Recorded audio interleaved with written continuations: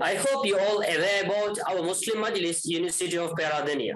So it was a wonderful journey video what we have come through annually through this voyage, and we hope and expect for more success and achievements as well in future.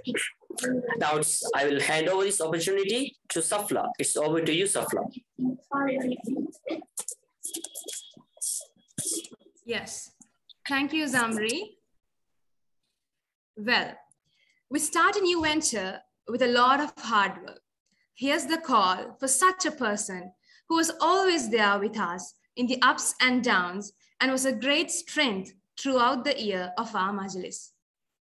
This invitation is none other than the president of our Majlis, Ayal Afshan Ahmed, to give away the welcome address.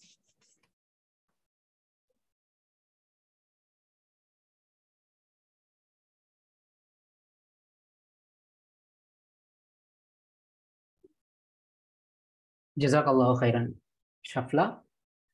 Assalamu alaikum wa rahmatullahi wa barakatuh. Aibowan and wanakam to all the guests, esteemed speakers, and participants present here on this special occasion. It gives me great pleasure to extend a warm welcome to our keynote speakers for this evening. Our first keynote speaker is Reverend Vijitapura Gunaratna. He is a PhD candidate of University of Malaya and senior lecturer of Department of Pali and Buddhist Studies in University of Kalani. And our second keynote speaker of the evening is Father Professor Dr. Josh Nandikara. He is the editor-in-chief of Journal of Dharma and regional director of Globethics.net India, and also professor of philosophy in Dharmam Vida Kshetram and Christ University, Bangalore, India. And our third keynote speaker is Dr. Muhammad Ismat Ramzi. He is the editor of Malaysian online journal of education management, which is a Scopus Index journal, and also he is the chair of the Education for Humanism and Social Advancements Research Center, Faculty of Education, University of Malaya, Malaysia.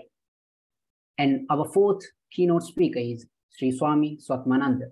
He attained dual Bachelor of Science degrees in Electrical Engineering and Computer Science, and also Masters in International Management and in Global Master of Administration. We are truly honored to have you all here despite your busy schedules. I would also like to extend a warm welcome to our Senior Treasurer of Muslim Majlis, Mr. M.S.M. Razi, and other lecturers, undergraduates, and all the other participants who have joined us today. Today's event is a unique opportunity for all of us to gain insight into the various perspectives on fasting across different religions. It is an opportunity for us to deepen our understanding of the practices, values, and beliefs that unite us all as human beings. We hope that this evening will be an enriching and enlightening experience for everyone. We hope that we will all live with a greater appreciation and understanding of the role of fasting in different religions. As we move forward with the event, we would like to express our gratitude to everyone who has made this possible. We would also like to acknowledge and appreciate the efforts of the Muslim Majlis of University of Peradeniya for organizing this event. Thank you everyone for joining us today. We hope you enjoy the event and find it informative and insightful. Thank you.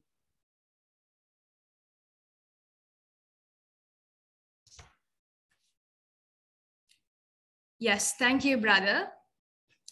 And without further ado, let me dive to the fact for what we have gathered today. So once again, I would extend my warm welcome to all presented here for this live webinar on fasting in religions. So what is fasting? Well, it can be said as one of the teachings or rituals or kind of worship performed by different religious people as one of the noble paths. It has been practiced for thousands of years. However, fasting is different from one religion to another in various aspects. Sometimes the method may differ. Sometimes the time period may differ. And sometimes the purpose of fasting may differ. Likewise, there are differences and even similarities of fasting in religions. So here we are today to explore the various aspects of fasting in religions with our experienced panel of experts from both local and international levels. So before introducing our first speaker, let me remind that all our viewers here, I would like to remind all our viewers here that we have arranged a Q&A session at the end of the discussion. For that, we have already sent a link in the chat box. So if you all have any question to be asked from the guest speakers tonight, you all can drop a message. So please make sure to type the question and the prominent religious speaker you want to convey the question to. So, and we also appreciate if you guys can also include your names if you guys wish to, okay? So let me introduce our first keynote speaker tonight, the Buddhist prominent scholar and PhD candidate at the University of Malaya, Reverend Vijitapura Gunaratana Thero, who is also a senior lecturer of the Department of Pali and Buddhist Studies at the University of Kelaniya. He has also completed his master's and bachelor's degrees in Pali and Buddhist Studies at the University of Kelaniya. He has also been the coordinator, Faculty of Graduate Studies, and Center for External Examinations, Buddhist and Pali University of Sri Lanka in 2020. He has also won the prize of Syamarajya Tyagya in 1997. Also, Reverend Gunaratana Thero has engaged in numerous researches and publications. We are much honored and pleased to invite you to this live webinar. So coming to the point of today's discussion, what is fasting according to Buddhism?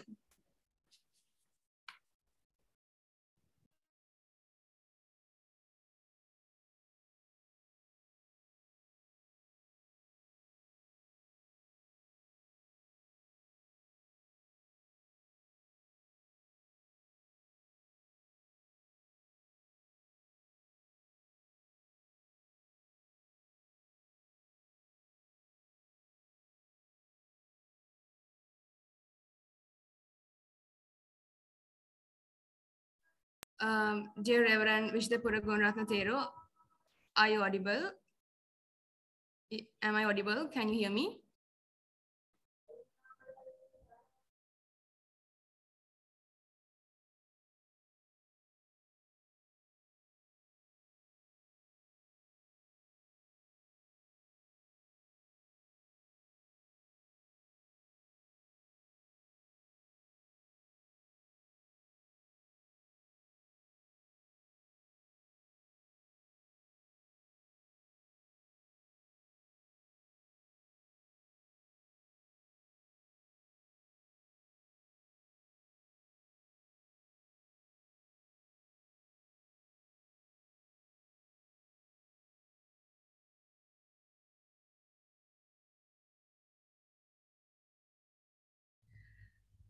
Dear Reverend, I think you are muted. Can you hear me? It's over to you to talk on today's topic.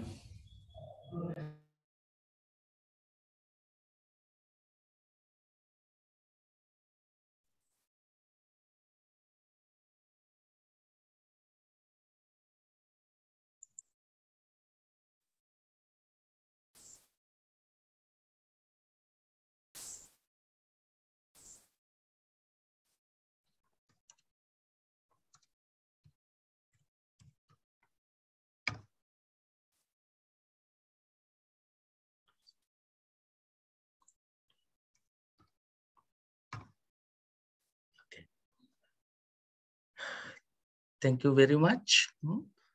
So, good evening, everybody. I am Venerable Gunaratana. Thank you very much for introducing me briefly. I think time is limited for us today. In first, I would say Happy Ramadan, all of you, my Muslim brothers and sisters who are gathering here. And also, thank you very much, Dr. Ramsit, Senior Lecturer, Faculty of Education, University of Malaya, for giving for inviting me to address today. So without wasting our valuable time, I would like to start my presentation regarding the Buddhism in fasting in Buddhism. I think you can see the slides. So this topic is so vast, but time is limited. Therefore, I have to say that in first, sorry for that. Within limited time, I would like to bind up my discussion today. So as you know, in Buddhism, there are a variety of attitude towards the different forms of fasting. So the fasting is called the upavasa, then anasana or the vikala bhojana with regard to the Buddhist text. So I would say first, Buddhism does not reject the fasting.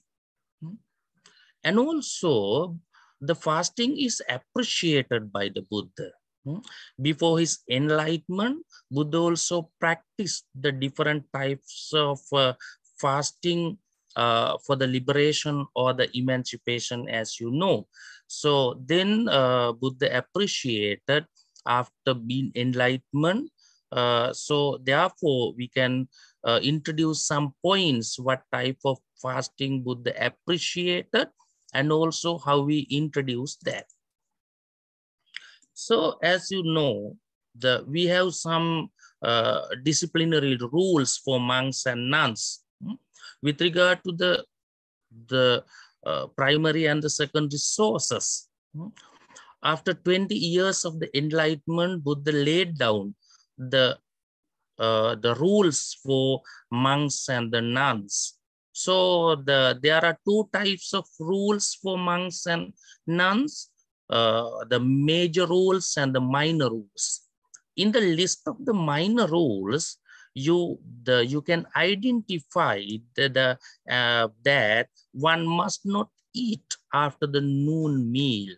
That means abstain from meal from lunch to breakfast. So that is the place where we can identify how monks and nuns abstain from the meal.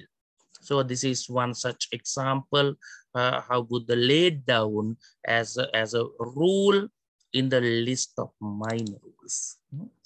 So during this period, what monks and nuns can do, so it should be used for the meditation or the chanting. So if one breaks the rule, it is considered an offense. So as I mentioned earlier, this is the list of the minor rule. Therefore, there is no punishment, but it is need to be confessed. That is the removal of that the Vinaya rule. So this is one such. Then let us see how this the fasting reflects in the lay society. So lay society also follow this rule, not as monks and nuns in the community, but that is the one fasting reflects in the one of the 8 precepts during the important days of religious observance. That is called the Attanga Sila, or Sinhalese we say Attasil. So in that religious observance, one rule is there. So they have to follow up that too. So as I mentioned earlier, Buddha also appreciated the fasting. He stated thus, I abstain from eating at night. By doing this, I am free from disease and suffering. They are the benefits of fasting in the Buddhist perspective. And I enjoy health, strength, and a comfortable life. After the achievement of the enlightenment, so he stated thus. And also he advised monks to abstain from suffer. By doing this, you too will be free from disease and suffering, and you will enjoy health, strength, and comfortable residence. Though this is the advice given by the Buddha for the monks and nuns, and the benefits of the fasting is stated thus. Buddha recommended these types of fasting afternoon for health reason. That's why he stated that I do not eat in the evening, and thus I am free from illness and affliction and enjoy health, strength, and ease. So this is, we find out in the primary sources and the secondary sources. Therefore, such types of the statements are very important with regard to the Buddhist text. And also, in the Theravada Buddhist monasticism, there are the various optional ascetic practices. Those ascetic practices are called the Dutanga. So several of them which have to do with the food. I will draw your attention towards the two of them. One is Ekasanikanga. There are 13 types of ascetic practices in the Buddhism. So one is one seasonous practice that is called the Ekasanikanga. So it refers to eating only one meal a day. So monks and nuns also can follow this the ascetic practices. So in that sense, we can identify how Buddhism refers to eating only one meal a day. So that is a type of fasting in the Dutanga or the ascetic practices in the Theravada Buddhism. So another one is Patapindikanga. So that is also a kind of ascetic practice. So this practice consists of only eating food collected in the one's ball during the daily alms round, that is called the Pindapata, during which monks go begging for food. So the interesting thing is here, if one happens to receive just a little food or not to receive any at all on one particular day, one would have to fast. If there is any receivance of the food, he must have to fast. So this is also one such the significant fact, how monks and nuns are following the ascetic practices with regard to the fasting. So what is the significance of the ascetic practices? So this means to deepen one's spiritual practice in order to achieve the emancipation or the liberation, or in order to develop the concentration. So they have to follow up such types of ascetic practices with regard to the Buddhism. And also, this is a very good spiritual practice. Not only that, but the develop the detachment from the material things, including the body. So these types of the significances are reflected in the Theravada Buddhism with regard to the ascetic practices. So these are the places where how Buddhism appreciates the fasting with regard to the aspects. So let us see how the fasting reflects for the lay society.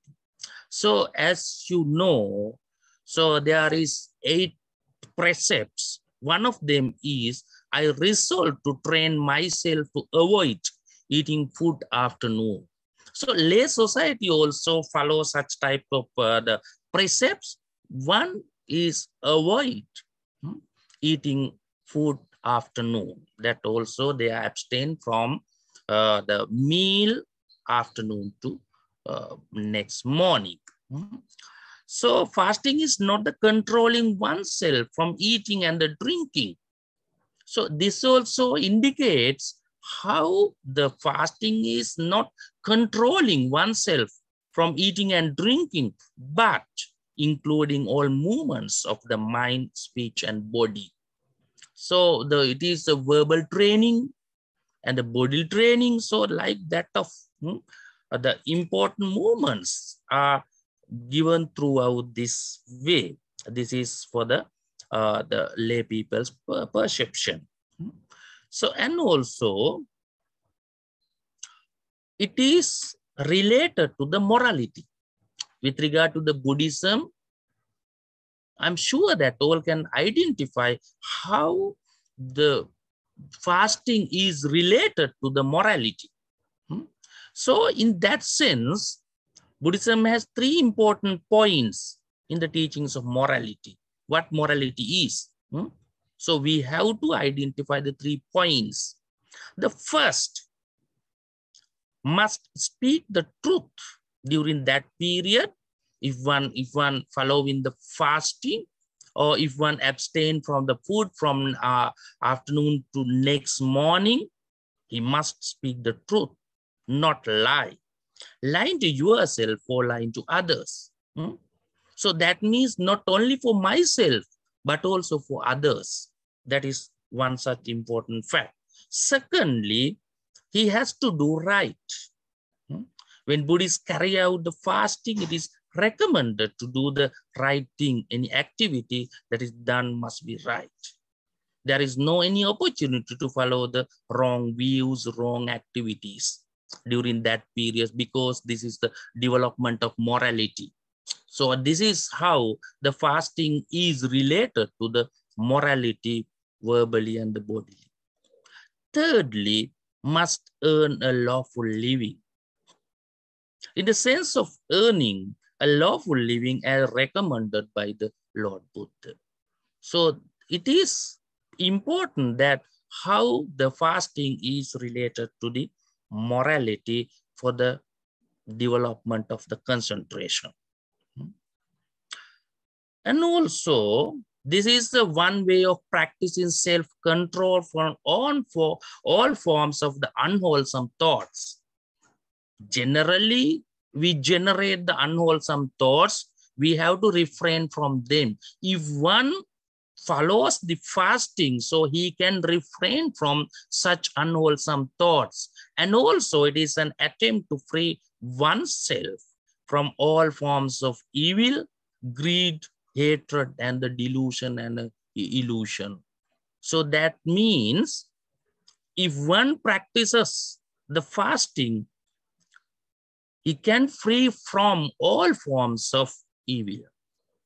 So that is one such important fact for the lay people if one practices the fasting. So it is clear now, this is the generally included into the teachings of morality. It can help to control oneself from all the roots of evil. All the roots of evil mean the greed, hatred, and the delusion.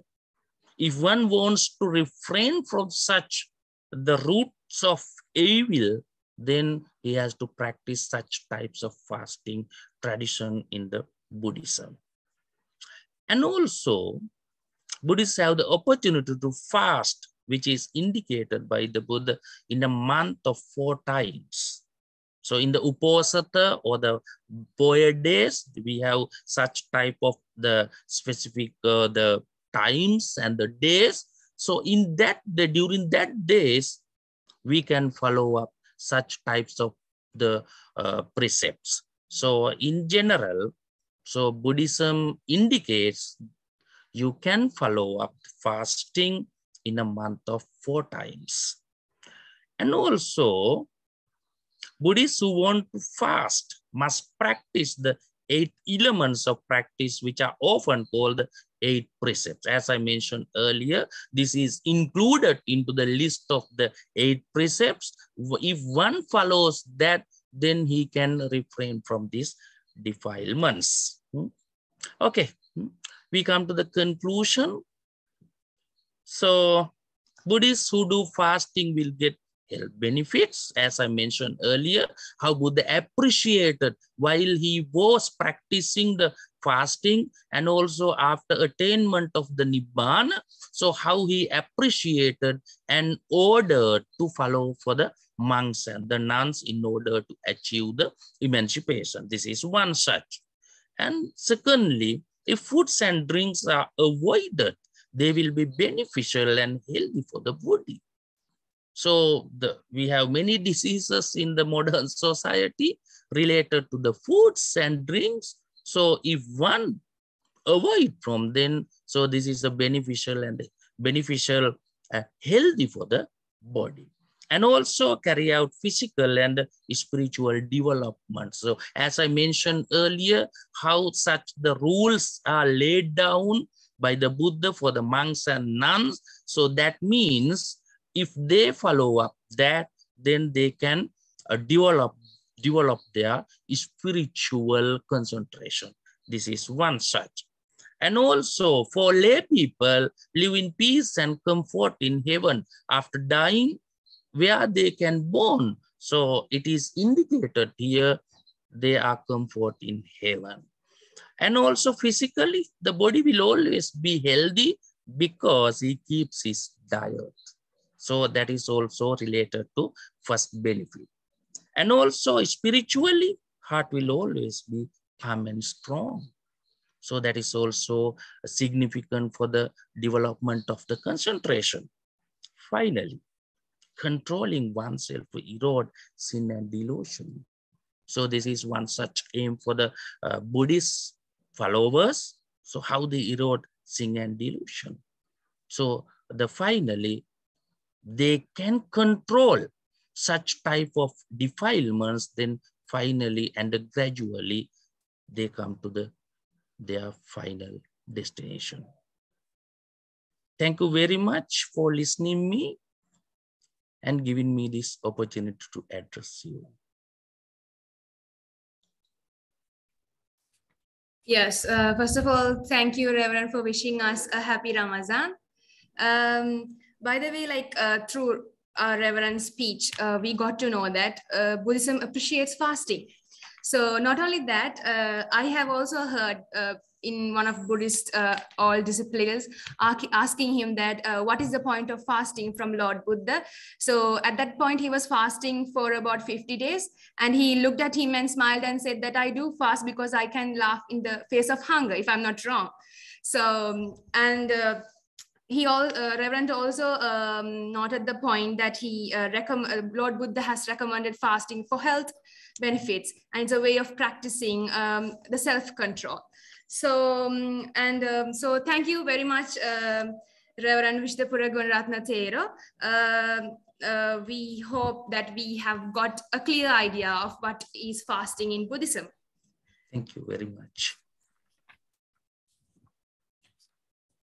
Yeah, and guys, I would like to remind that we have a Q&A session. So if you feel any uncomfortableness in language, you can type your questions in any language so we can translate it and give it to, we can direct it to our guest speakers tonight. So, and now let's move on to our next guest speaker of today's session, who is a Christian prominent. He is the editor-in-chief of Journal of Dharma, regional director of globethics.net India, professor of philosophy at Dharmaram Vidya Kshetram and Christ University in Bangalore, India.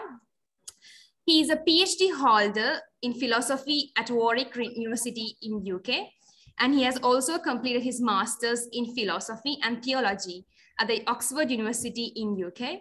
He has widely experienced in researchers and publications and has published 7 books in religion and philosophy, more than 70 research journal articles, and many more.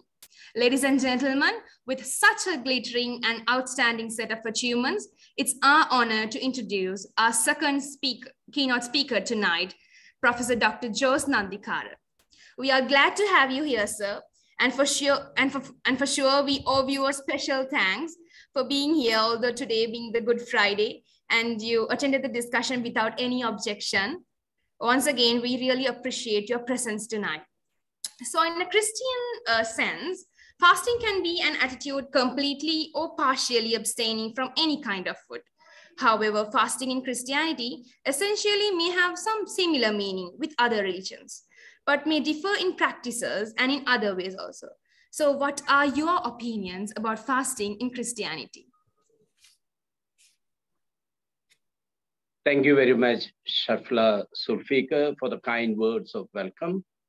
Thank you, Dr. Ramsey and other organizers for inviting me for this session on fasting in world religions. Today is Good Friday, and most Christians would be fasting today. I wish you, assuming that this is majority of my audience are from Muslim friends, wish you all the blessings of Ramadan. Fasting in world religions, there are similarities and differences. What it is, basically same, abstaining from food, drinks, and sexual pleasures for a period of time. It could also be certain food and drink or no food and drinking. So this is given, sometimes are given obligatory, depending on the church, depending on the state of your life. For example, most churches would make it obligatory on Good Friday, and many churches would make it obligatory on all Fridays, and also before the vigil, we say, the day before, as we prepare for great feast. There is also fasting before Christmas. And most of it is optional. The monks do it. There are particular restrictions and regulations depending on which order you belong. But there are also lay people who are fasting, perhaps even more than the monks. What is focused more on more on that free will. You do it freely and lovingly to the extent that is possible. For example, we are preparing for Easter. Sunday is the Easter Sunday. 50 days back or 40 days back, we start fasting. Some of us will not take any meat or alcoholic drinks, fish, milk products, and even egg. Some will fast from or only meat. Some will be fasting from meat and fish. In different ways, people, depending on their spirituality, devotions, state of life, they do it. Who will do it? All of them, though it is obligatory for adults and monks, but there are other people. All of us are encouraged to fast. Why do we fast? First of all, it would be following the command of Jesus and his tradition.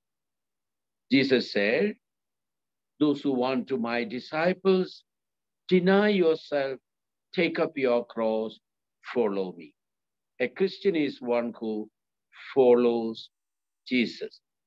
Jesus himself fasted 40 days before his public ministry from all food. And also as a Jew, he fasted as per the Jewish regulation. Jesus encouraged fasting as a spiritual exercise. It should not be to show people that one is fasting. So that fasting, what is happening here is putting limits to one's desires.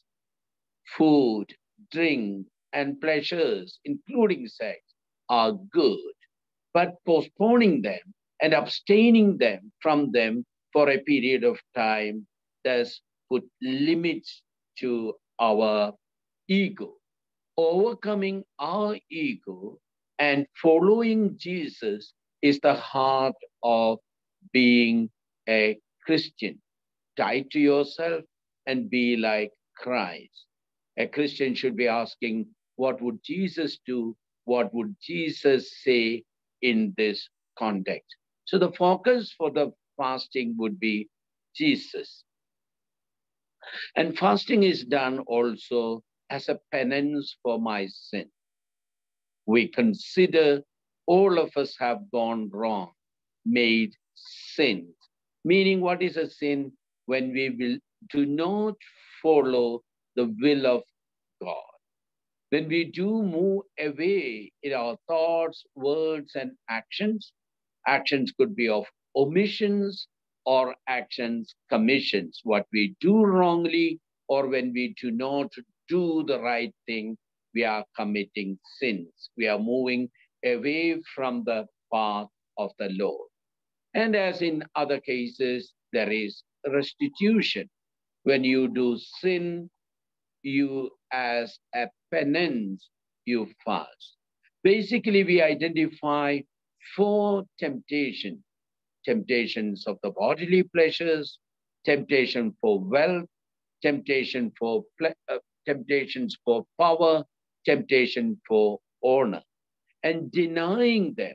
They are good in themselves, but they are not substitute for God or God's blessing. So giving the highest honor to God is the way of fasting. Therefore, fasting is a form of prayer. Fasting is a preparation for prayer. In itself, it's a form of worship because we acknowledge God is the all good.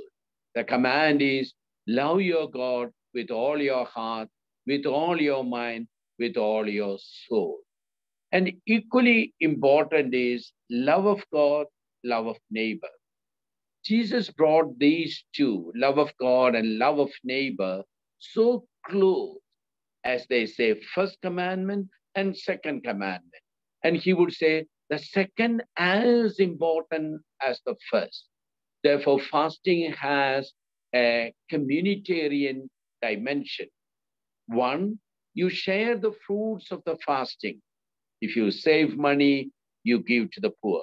If you save food, you give to the poor.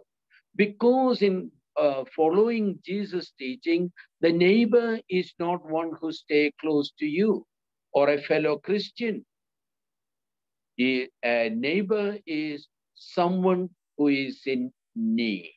So share your resources, physical as well as spiritual, with those who are in need. So the fasting, it should be sharing those fruits of your fasting, both physical and spiritual, with the neighbors. Neighbors meaning those who are in need. So the three fundamental pillars of most religion: prayer, fasting, and charity. These three come together in fasting. They are interrelated. The purpose is to set limits on my desires and my passions and follow the path of the Lord. Try to be like Jesus and follow his precepts, his life. And these days, our fasting is not just from food, but all kinds of things. For example, recently Pope Francis, the head of the Catholic Church, he said, fast from hurting words and say kind words. Fast from sadness and be filled with gratitude. Fast from anger and be filled with patience. Fast from pessimism and be filled with hope. Fast from worries and have trust in God. Fast from complaints and contemplate simplicity. Fast from pressures and be prayerful. Fast from bitterness and fill your hearts with joy. Fast from selfishness and be compassionate to others. Fast from grudges and be reconciled. Fast from words and be silent so you can listen. So fasting is important physically, psychologically, and spiritually to put limits on my own passions and desires and to be like Jesus. Thank you very much for this opportunity, and I will be happy to clarify, if I could, any thoughts or questions that you have. Thank you once again to the organizers for this opportunity. Thank you, the participants, for your patient listening. Thank you. God bless you.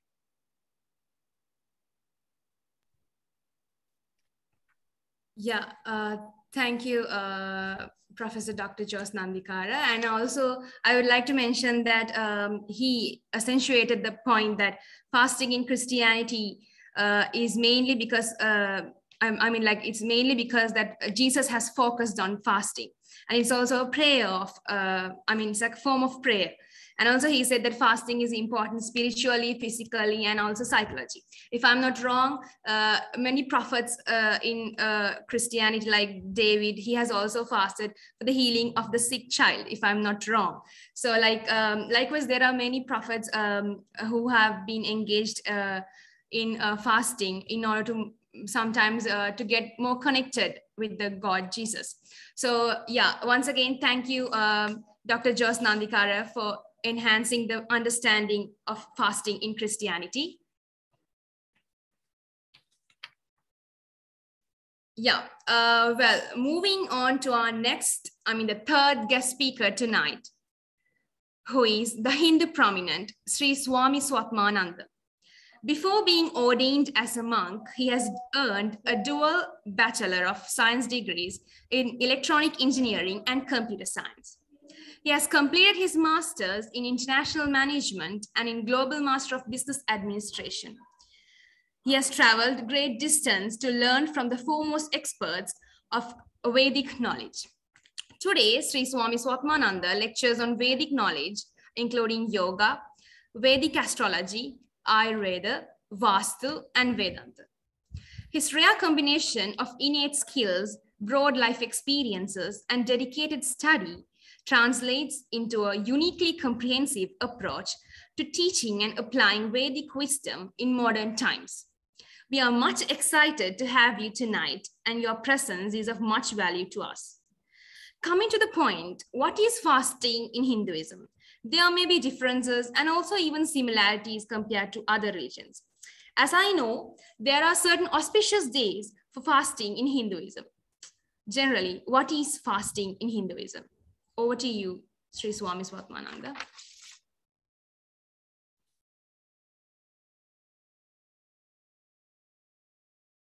Thank you. Can you hear me well? I suppose so. Yes, we can. Great. Okay, well, thank you so much for inviting me. This was a rather unexpected. I just happened to be in India these few months. I normally live in the US, so I want to give my thanks to the organizers to make this happen. It's also, I'm very pleased to present the Hindu perspective on fasting. So without going into much delay, I'll just jump into it. So in Hinduism, there is actually two reasons why we fast. One is for health reasons, and the second one is actually to pacify or to reduce some of the difficulties that we experience in life. Because all of us, as you know, we always have challenges, we have difficulties, we have problems, and some ways of resolving those problems are by fasting. So let me address the health reason first. In Ayurveda, as you know, Ayurveda is the healing system in India, and it's based on the Vedic body of knowledge called the Vedas. And in Ayurveda, which talks about the human health, it reveals how the human body works. And one of the interesting things is that when we eat food, we constantly, the food that is eaten, it takes about 24 hours to digest fully. Now, when we eat a food at, let's say, lunch or dinner or breakfast, that food, the nutrients through the digestive system gets extrapolated, it gets extracted, and it pushes into the body for supplying energy and nutrients and so on for the rest of the body to function. But interestingly, the same vein or the same outlet, the pores that take in the food, is also the same pores that actually puts out the toxins. So it's basically a two-way street where food goes into the digestive system and then there are pores attached to the digestive system. And from there, the food gets absorbed into the body. Now, if we keep on eating all day or different frequently, because there's also this habit, I know in America, we tend to eat a lot or drink a lot. We're constantly drinking or constantly eating. You'll always see somebody has a drink in their hand. It's actually very unhealthy because it doesn't allow for the toxins or the unwanted parts of the body or to be pushed back into the digestive system. So in essence, what happens when you're fasting is that it gives a break. So it allows for the body to push the toxins through the same pores into the digestive system, and then it gets eliminated. So basically, it is a two-way street. So for instance, we recommend in Ayurveda, a 16-hour fast, meaning that you eat during the day and then for 16 hours you don't eat. And what happens during that period is that all the antioxidants or the toxins, in Sanskrit we call it ama, gets pushed back into the digestive system and then gets eliminated the next day. So it's a very nice way to keep your body healthy. I know a lot of my Muslim friends who are fasting during Ramadan, when I'm spending time with them, or sometimes they invite me to break the fast with them, I see they always comment that they are much more healthier when they're fasting and they feel stronger because they're fasting. And this is a really one of the essences of the health benefits of fasting. For instance, if you fast for 7 days or 10 days or even 20 or 30 days, and we'll talk about the different ways of fasting, you'll find that you'll be amazed at the amount of time it takes to eat and to cook and to be done. I fasted for almost 10 days and I was so shocked how much time goes into eating and how much more time goes into eating. And when you just take that out, you'll be amazed the time that you have for other things. And also, it doesn't mean that you feel any worse. I felt that after fasting for 7 days, I was still feeling much stronger and healthier. In fact, I was feeling much more cleaner. My body felt clean in a way. So there's tremendous health benefits. And I know all traditions, religious traditions actually talk about the health benefits. But in Ayurveda, we know exactly why that is, because it allows for toxins and antioxidants and so on to be dumped back into the digestive system so that it gets eliminated, okay? Now, the second reason, as you know, in Hinduism, we follow astrology, and in astrology, what happens is that we recommend 2 times to fast. One is you fast on the 11th day from the new moon, and 11th day after the full moon. So moon plays a very important role. So this is for generally, for everyone who wants to do it, they talk about fasting on the 11th day after the new moon and 11th day after the full moon. That is because on that particular day, it's very conducive for spirituality. You'll find also in some traditions, you fast for 10 days and then 11th day you break the fast or so on.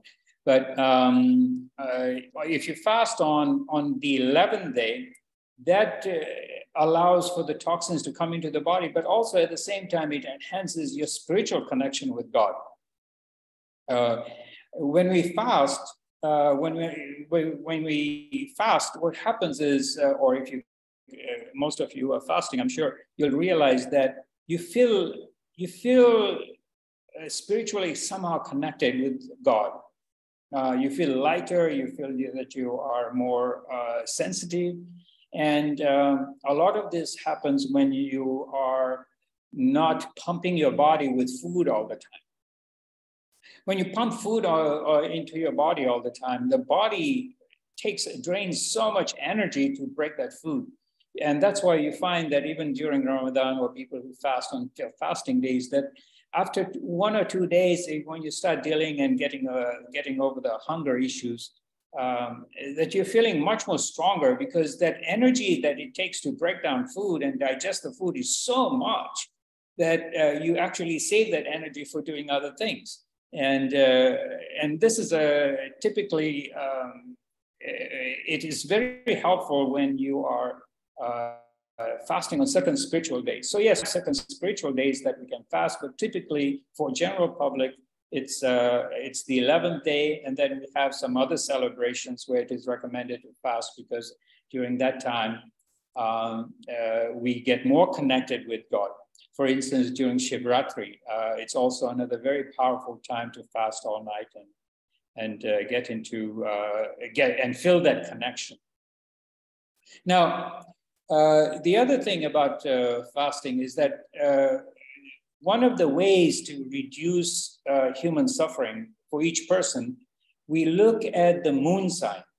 Okay, so we see where the moon is placed in the zodiac, and then based on that, we recommend which day is good for you to fast.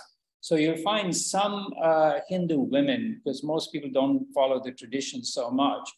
However, it is highly recommended that based on your moon sign, the day that is placed, or whether it's one of the 7 days of the week, you fast on that particular day. So you'll find that Hindu women or Hindu mothers who are cooking, they'll actually start their fast after prayers in the morning, and they will not eat all day. And in the evening, they'll break the fast and continue with their meal. There is also fasting for religious functions, which which happens at different times, and there's so many of those which take place. Again, it is more to feel the spiritual connection. But when you fast on a particular day based on your moon sign, a lot of that is to help you reduce your suffering. So it helps reduce some of the struggles you have in life. And you'll find that you end up getting more blessings because you have done that. For Swamis like me, or sannyasis, we tend to fast on a regular basis, depending on our spiritual practices. But before we become sannyasis, for instance, we go through a 3-day ritual and we just fast, we just drink a sip of water for 3 days. And in fact, we also stay up all night chanting and doing a yajna, meaning doing a fire ritual. So that takes it's a very difficult, long process, but once you get used to fasting, it's very nice. So there are also people at different stages in life, they fast for different reasons, but all of it, most of it is based on reducing some of the suffering that a person experiences. And it frankly does help. When you fast, let's say you pick a day and you fast all day, or if you pick certain spiritual days and you fast during that time, you'll find that some of the challenges in your life gets reduced, or sometimes you even find that you get inspiration, or you get suggestions in your mind to do certain things in the right way. So those are some of the real spiritual benefits that we have in Hinduism. Thinking of anything else, I would say pretty much, just in summary, I would just conclude with the 2 main benefits are health and spiritual connection, also to reduce some of the suffering that we go through, is why Hindus fast on certain days. There's also sometimes when somebody passes or somebody departs from us, I think there's certain days when we fast, so that we allow for that person to try to migrate or to transition in a peaceful way. So there is some of that too. And what we mean by fasting also is that typically we can drink water.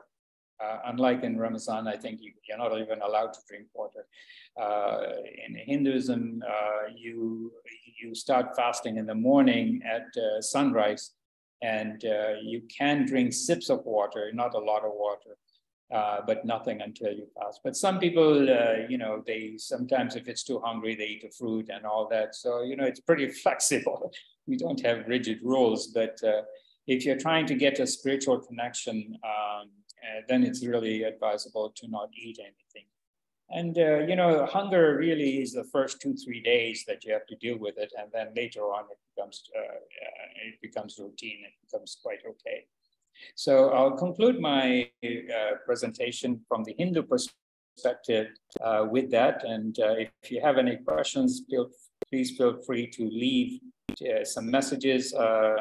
Unfortunately, I have another commitment, and so I'll probably be leaving at 8:30. So I'll have to take your leave, which I truly apologize for it. I didn't realize it was going to be longer than that. That's why I have some people waiting for me right now.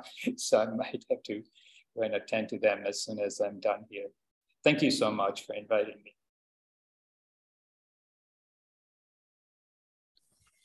Yeah, as Sri Swami Swatmananda said, that there are mainly two reasons for Hindus to fast. Mainly, the first one is because of health reasons, and the other is to reduce the difficulties which we face in life. So, and also he mentioned that underlying principle behind fasting is to be found in Ayurveda. So, and also as he said, as I know, fasting in Hinduism is also a kind of spiritual discipline. So because our bodies are always very insistent, and because of us, and stomachs are insistent, and also our tongue is very insistent. They regularly say, feed me, feed me, feed me, and then it becomes like a slavery. So to turn our mind away from all the pleasure, from the earthly pleasure and the senses, it has also called as a spiritual discipline. Yeah, well, thank you so much, Sri Swami Swatmananda, for sharing your opinions with us on fasting in Hinduism. Well, moving on to our final guest speaker of the day. Before that, I would like to remind that there is a Q&A session at the end of this program. So if you all have any questions, you can drop it down in any language you like. Okay, so moving on to our last final guest speaker tonight, who is none other than an Islamic scholar, Dr. Muhammad Ismat Ramzi. He is the editor of the Malaysian online journal and the chairperson of the Education for Humanism and Social Advancement Research Center, Faculty of Education, University of Malaya in Malaysia. He studied his first degree in Arabic language in University of Peradeniya in 2001. He pursued the PhD in comparative religion at the International Islamic University in Malaysia in 2012. Upon his graduation with a PhD, he has published more than 62 research papers in international review journals. He is also not only a researcher, but also a peace activist. We are much pleased to have you here, sir, with us tonight, and your presence is an immense pleasure for us. It is over to you, sir, to talk on today's topic, which is fasting.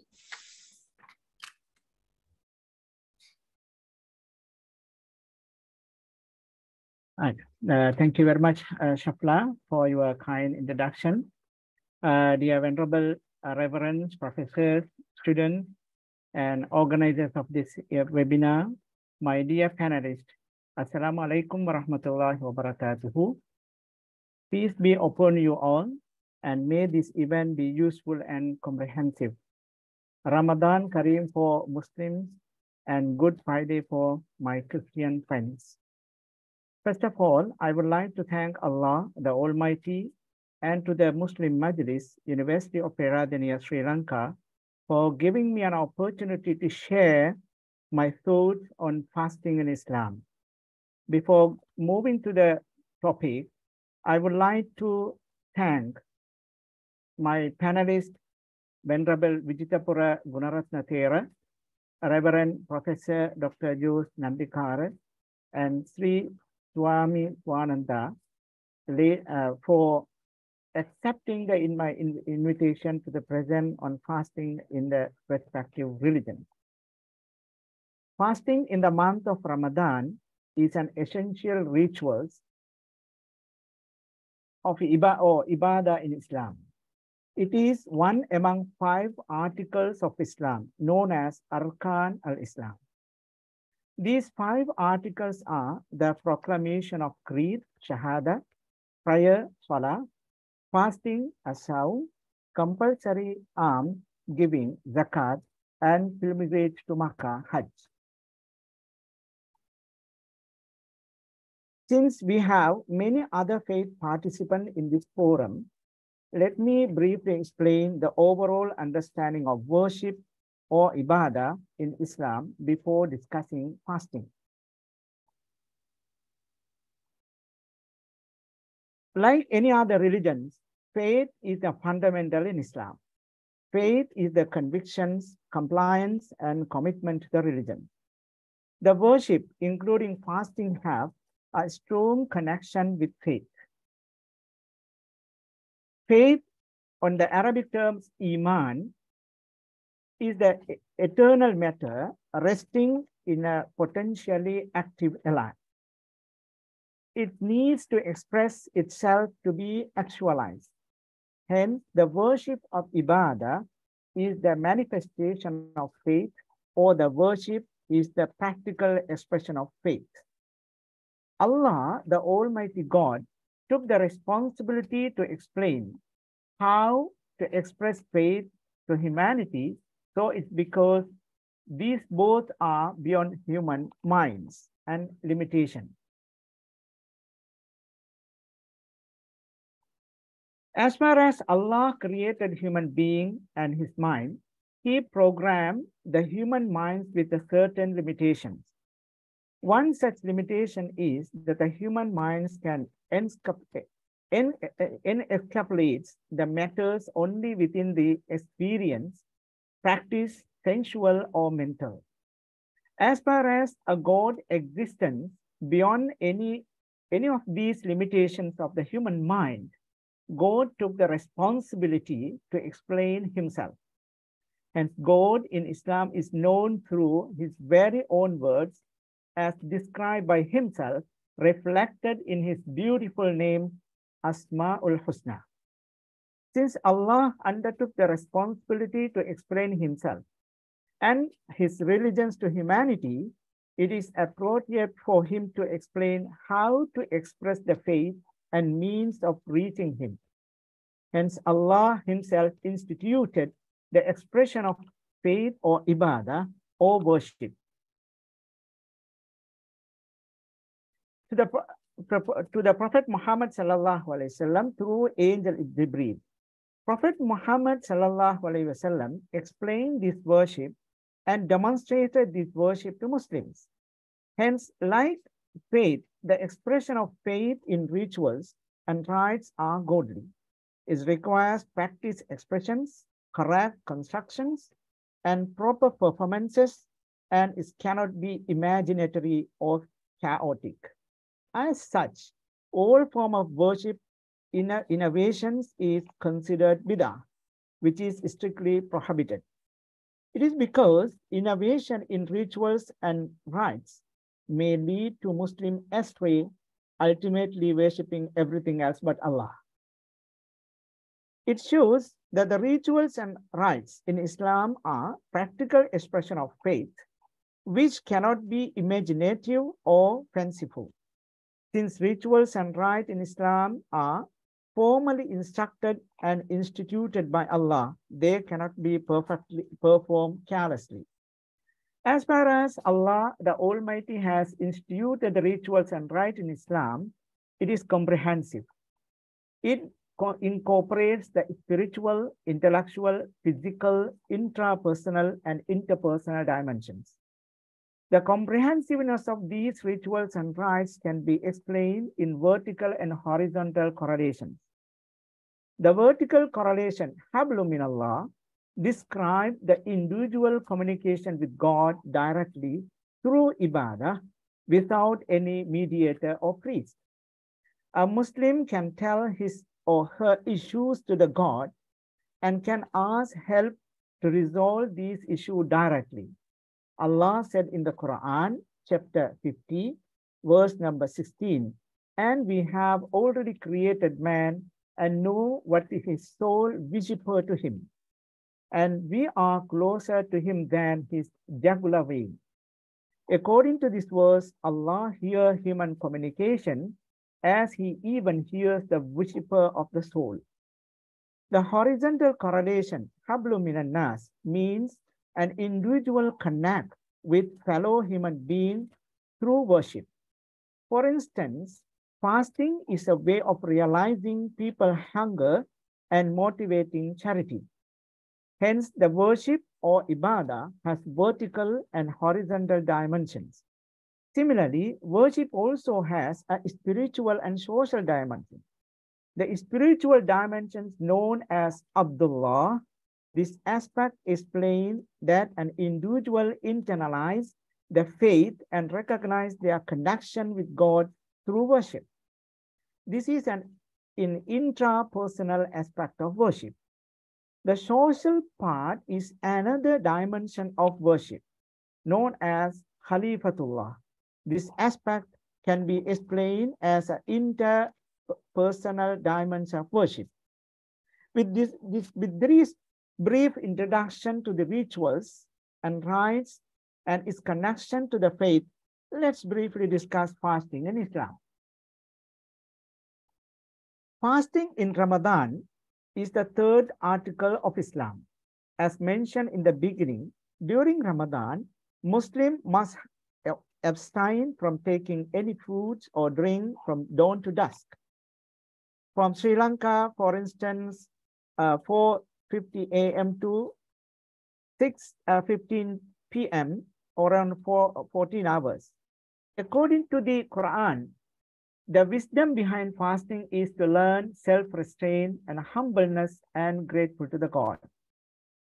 As we listen to my previous presenters, Venerable Gunaratna Thera and Reverend Prof. Juice, and also from the priest Swami Swananda, fasting is not an exclusive Islam. Almost all religions have some form of fasting in various ways and with a different level of abstentions and intensity. Fasting in many religions is a compelling way of enhancing spirituality. The Quran said that the people in ancient time also fasted, and Allah had instructed the earlier religious community to fast.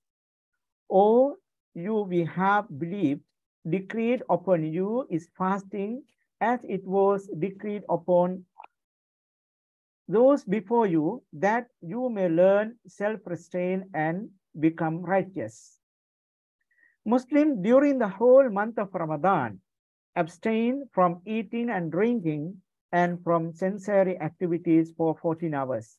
During this period, they should restrain from bad conduct, evil thoughts, and useless and improper actions.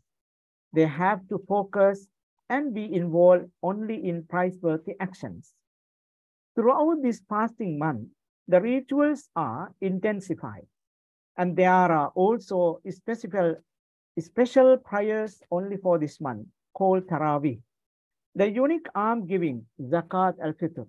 In addition, the Holy Quran is more intensively read during this period, and charitable work are regarded to be even more meritorious if performed during this month.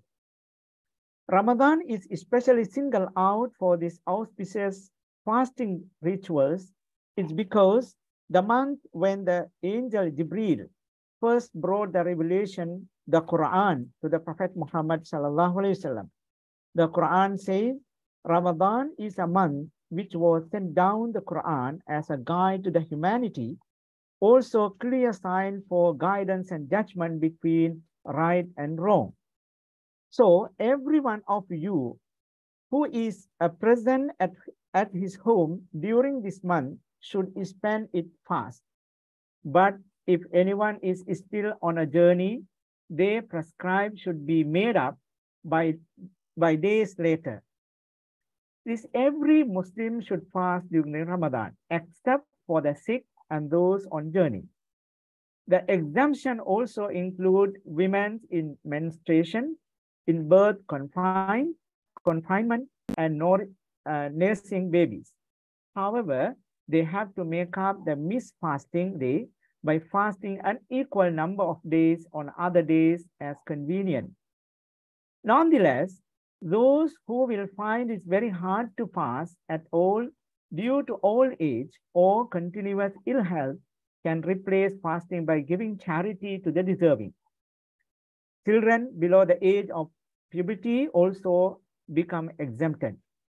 Although fasting in the month of Ramadan, like any other worship in Islam, is the manifestation of faith or conviction and commitment, as well as the practical expression of faith, it has a particular objective. The Quran, chapter 2, verse number 183 explains this objective and says, fasting during Ramadan is a mandatory for Muslims and require them to abstain from food, drink, and other physical needs from dawn until sunset to develop the quality of righteousness, taqwa. It means the objective of fasting is developing self-restraint and increasing quality of righteousness, taqwa. Hence, the fasting is the meaningless if a person failed to learn restraint and become righteous. In addition, fasting must help an individual to avoid unethical behavior such as lying, gossiping, and engaging in harmful activities. As mentioned before, fasting, like any other rituals, integrated the spiritual, intellectual, physical, interpersonal, and interpersonal dimensions. From top to bottom, the person who fasts establishes communication with God directly by abstaining from food, drink, and other activities and expressing his submission to God. Although the person who fasts can have food and drink without people's knowledge, he or she abstain from food and drink and other sensory activities. It is because he wants the love of God and his appreciation.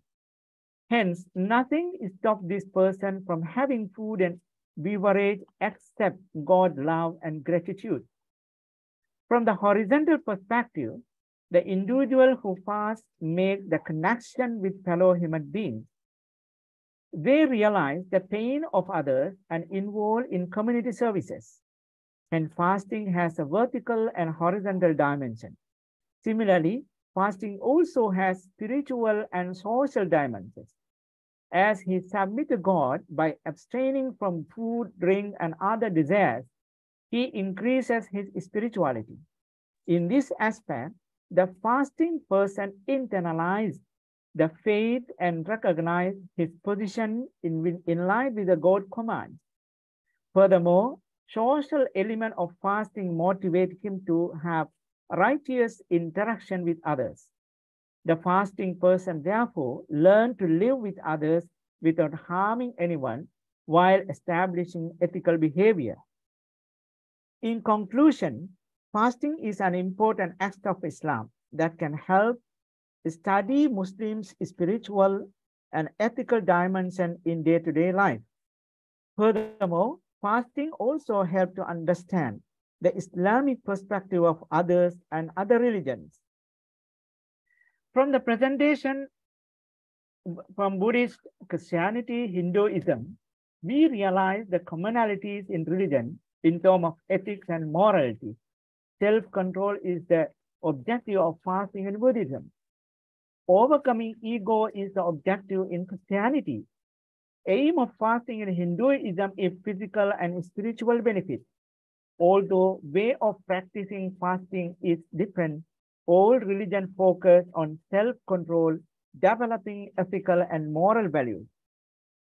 Hence, fasting promotes self-reflections and ethical behavior and improve interpersonal relations. University students should be encouraged to fast to promote social harmony in a multicultural context. Thank you very much. Assalamu alaikum wa rahmatullahi wa barakatuh.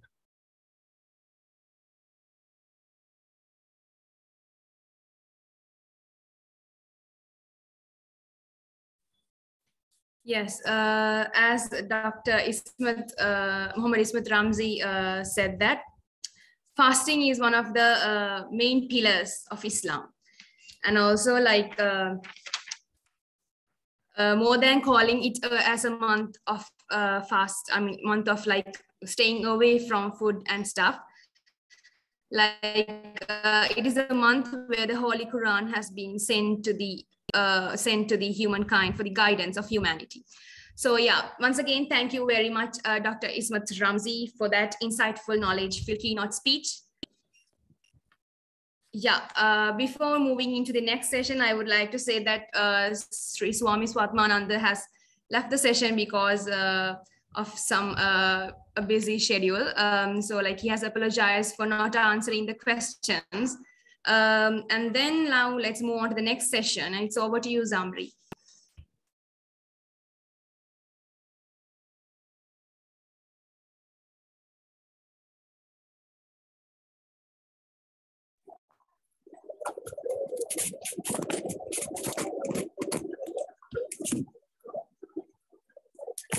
Thank you, Safla. I hope you guys have a vast idea about fasting, and also you may have a lot of questions running in your mind, I hope. So this is the time for that. Now we are waiting to Q&A session, question and answering session. So if you guys have any questions to be asked from our guest speakers tonight, you can ask and you can type it, and we'll make sure for you provide answer through our respected guests. So I have received plenty of questions. It's time for asking the questions.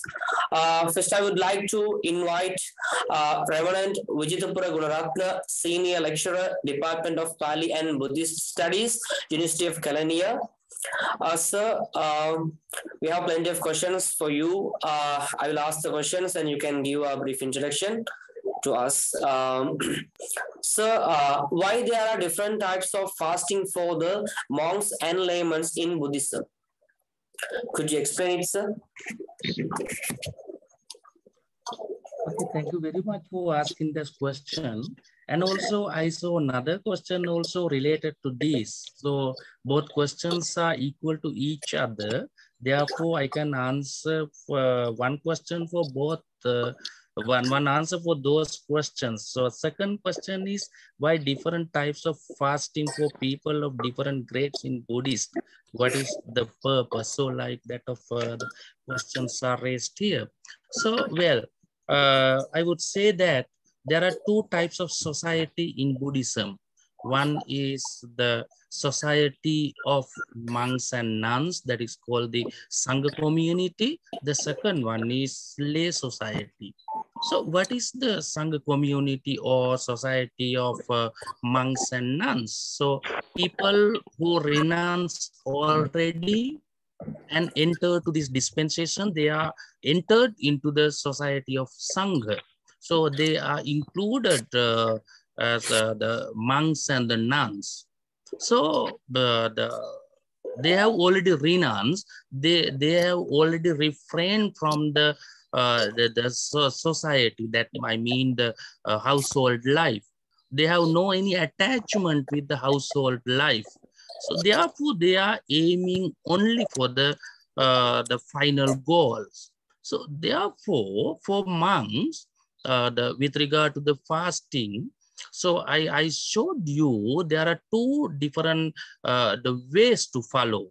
One under guidance of the ascetic practices, and also one under the what you call the rules in the book of Patimokkha. So because they are not thinking of this life as simple. So therefore, if one does not practice or follow these rules, he is punished. So here there is with regard to the minor rule, there is no any punishment, only the confessed. So like that of things, therefore no any excuse for the monks and nuns where with regard to the Buddhism, if they follow to achieve the final goal. Therefore, there is no any simple ways for the monks. The second one is the lay society.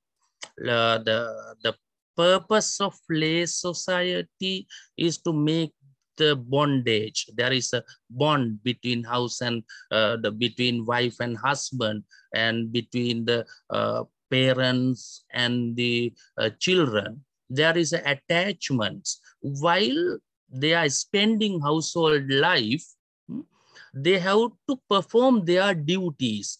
While performing these duties, they have to practice this type of morality too.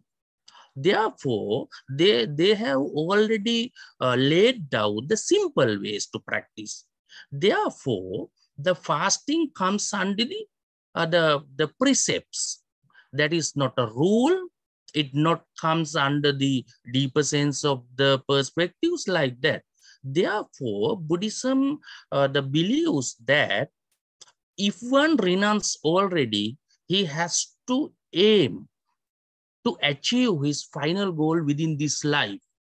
But household life will differ from this. Therefore, they have simple ways. While spending their household life, they can continue. Then one day, that means in this sansaric life, if they want to achieve their final goal, then they have to renounce already and achieve their final goals. Until then, they can go with the simple ways. So that is the difference between lay society and the monk society, and the purposes of those. Therefore, there are some differences between this. The fasting also refer to this type of things. Thank you very much. Thank you so much, Reverend Vijitha Gunaratna. You have explained plenty of things. That means fasting in Buddhism is a precept, not a rule. So likewise, you have differentiated monks and laymen. Thank you so much. And we have another questions from you to ask. Shall I ask it? Sure. What are the spiritual benefits in fasting in Buddhism? Could you please explain it briefly? Yeah. So as I mentioned earlier, it comes under the morality, in the precepts. So this is one benefit, and also health benefits. So if one diets, so the whole things are related to this. Therefore, healthy benefit is the most compulsory in the list of benefits in the Buddhist perspective. And also the spiritual development for monks and the nuns. As I mentioned earlier, while the monks and nuns are following the ascetic practices, they can develop their concentration. So these are the benefits in while the practice in the fasting in Buddhism.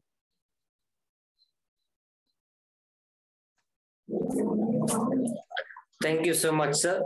Thank you so much, Reverend Vijitha Gunaratna. Thank you very much. Thank you so much. You're welcome. We have plenty of questions. Now it's time to ask question from Professor Dr. Jose Nandikara, Editor-in-Chief of Journal of Dharma, Regional Director, Globe Ethics, Net India, Professor of Philosophy, Dharmaram Vidya Sestram and Christ University, Bangalore, India. So we have a lot of questions to ask. Is this time for giving a brief explanation for our audience? Those who have raised a lot of questions from you, sir.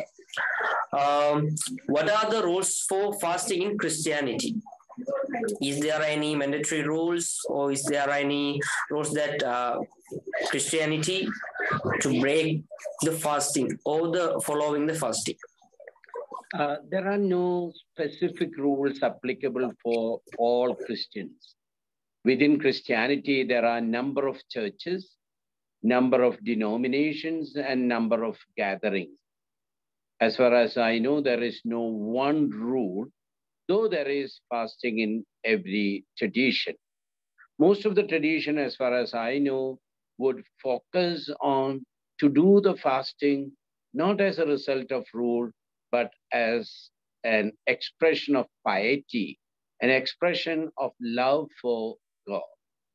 The Catholic Church, where I come from, there is a rule that you fast on Good Friday and on the Ash Wednesday. That's the beginning of the Lent. And I'm coming from within the Catholic Church, a Syro Malabar church from Kerala, where we have fasting obligatory on all the Fridays of Lent. So there are no definite rule applicable to all Christians. But if there is a fasting, it should be coming from a love for God rather than any of the rules. Thank you. Thank you so much, sir.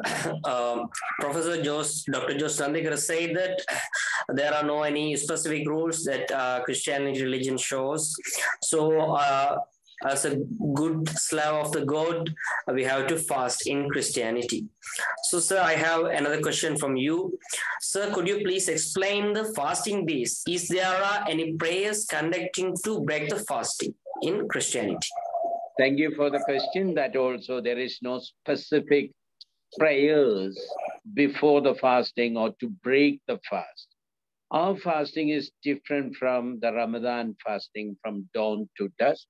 Our fasting, maybe some of us would eat only once, and most probably that would be lunch. And some of us would fast by skipping one meal, and that also could be most probably lunch. Or some of us would be fasting, skipping some of the food items.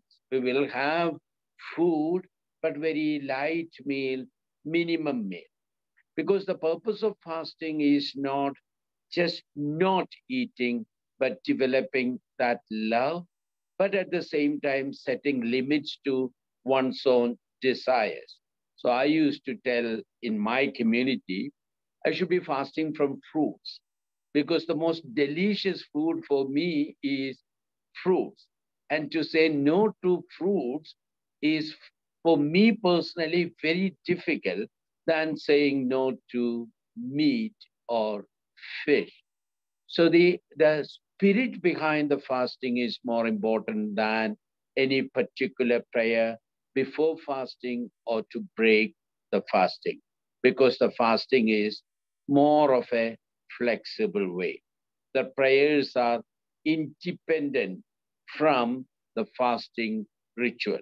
There are prayers, daily prayers, and for example, being today the Good Friday, I would have spent some 6 to 7 hours in prayer, morning 3 to 4 hours, and during the day, and I'm also fasting. Thank you. I hope I'm clarifying. Yes, thank you so much, Professor Jose Nandikara. You have explained a lot of things. I hope all the guys understood all the things. Thank you so much, sir, for your valuable times. Thank you. As well as we have, welcome, sir. Well, we'll move to the next. We have a lot of questions from Dr. Mohammed Smith Ramzi, editor of Malaysian Online Journal of Education Management, chair of the Education for Humanism and Social Advancement Research Center, Faculty of Education, University of Malaya, Malaysia. So we have a lot of questions to ask from you. Sir, how sick a person have to be to skip fasting in Islam? No, excuse me. Thank you very much. Yeah, thank you very much for your question. Can you repeat the question again? Sure. How sick a person have to be to skip fasting in Islam? Yeah. Okay, thank you very much. Yeah, a sick person, he can skip he or she can skip the fasting until he or she cured. And I mean, within the whole year, I mean, one Ramadan to other Ramadan, he or she has to fast for the days he is sick. So this is the normal rule. However, if the person is continuous sick or cannot have because of the old age or something, continuous illness or something, in that case, he has to escape and he has to give charity instead of fasting. Did I answer? Thank you so much. So we have another question. What are the types of fasting in Islam? Is there any? Yes. Thank you very much again. So this is actually the fasting of Ramadan is a compulsory fasting. In addition to that, there are other optional fasting. In optional fasting, we have annually some optional fasting. We have monthly optional fasting, and as well as we have weekly optional fasting. However, the fasting continuously without having break after the Ramadan and as an optional fasting is not encouraged in Islam. The person who want to fast optional after the Ramadan, he can, but he has to break. He cannot continuously fast. So usually the Prophet Muhammad sallallahu alaihi wasallam encouraged through fasting.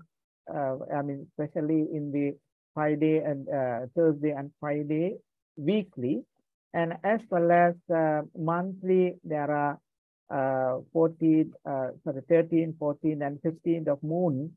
The monthly fasting, and as well as there are some other annual fasting. So these are the fasting. Actually, this is the optional fasting. Thank you. Thank you so much, Dr. Mohammed Smad Ramzi. You explained that fasting. I have asked some questions. That means what are the types of fasting in Islam? So you have explained as per in Islam, we can say in fasting as Saum. So Saum is Farl and also Sunnat. So likewise, I hope all the audience have got a proper knowledge about the fasting in Islam as well. Thank you so much for the opportunity, and thank you so much for being us today. Can I as say, well? Sorry, can I say one sentence more? Sure, sir. You can say. There is one fasting which is obligatory. That's what we call as Holy Communion. Those of you know that the Catholics, especially in other traditions also, we have the celebration of the Holy Mass. So before if you are receiving the Eucharist, you should be fasting 1 hour before that. Some people would fast more, but it is obligatory, at least in the Catholic Church. In the other churches are also similar, because there was a question, prayer and fasting, its connection. So the most important prayer is Holy Eucharist. And before the Eucharistic communion, 1 hour of fasting is obligatory. Thank you.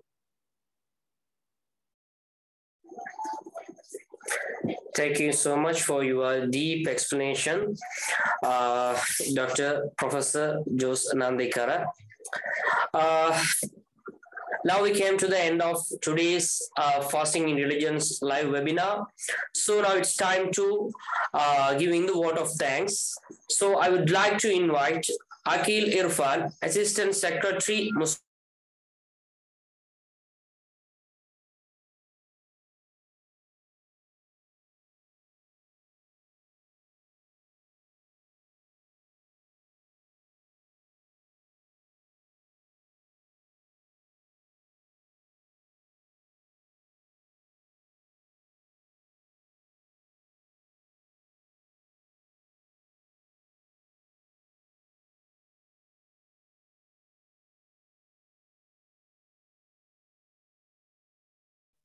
Yeah, I guess that Zamri has a connection issue and has left. So yeah, we have come to the finale of today's session. And to give away the vote of thanks, I would like to call upon Akil Irfan.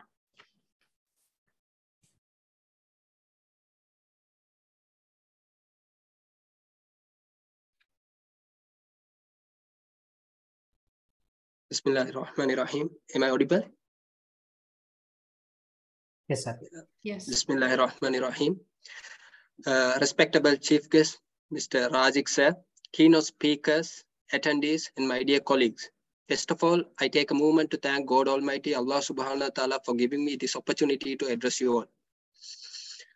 On behalf of the Muslim Majlis of University of Peradeniya and the organizing committee of this event, I extend my heartiest thanks to our keynote speakers who spared their priceless time with us in a very short notice.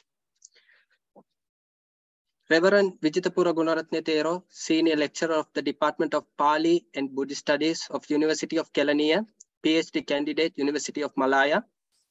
Professor Dr. Jose Nandikar, Editor-in-Chief of Journal of Dharma, Regional Director of Globethics.net India.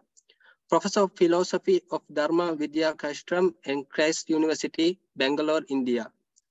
Dr. Muhammad Ismat Ramzi, editor of the Malaysian Online Journal of Education Management, chairperson of the Education of Humanism and Social Advancement Research Center, Faculty of Education, University of Malaya, Malaysia.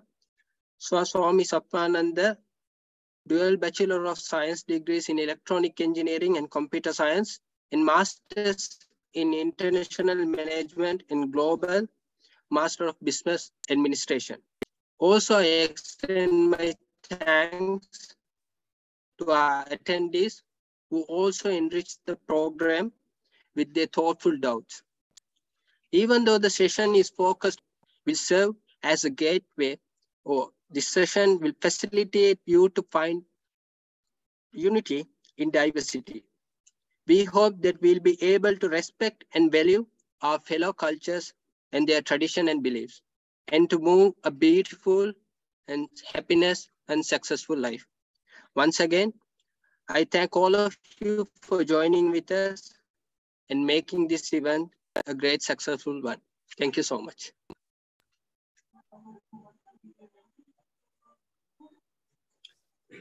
Thank you so much for giving the word.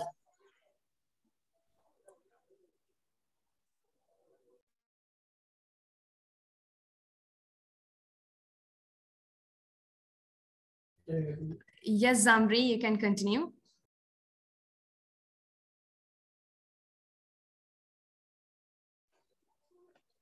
Sure, Shafla, thank you. Thank you so much, Akil Irfan, Assistant Secretary, Muslim Majlis, University of Peradeniya, to give us the word of thanks. Now it's time for the conclusion, to conclude this most awaited and the most brilliant event that has done by Muslim Majlis Executive Committee for the year 2023. Thank you, ladies and gentlemen, for your time and patience. We are extremely privileged to have you all here today. Furthermore, we appreciate your valuable time and patience, and you have shown today. Additionally, I would like to thank our guests for giving their valuable time to sparkle our event. Thank you so much again. Furthermore, I would allow to thank my team for their hard working in arranging this event, especially all the executive members of University of Peradeniya's Muslim Majlis for the year 2023. They have done a brilliant job behind the scene as well. Coming to the end of the day, we wish you happiness, prosperity, and peace. Thank you so much, all the participants, for make this event successful. And we are signing off from you. I am Zamri Ahmed with Shafla Zulfikar. Thank you so much. Yes, have a nice day. Thank you. Bye-bye.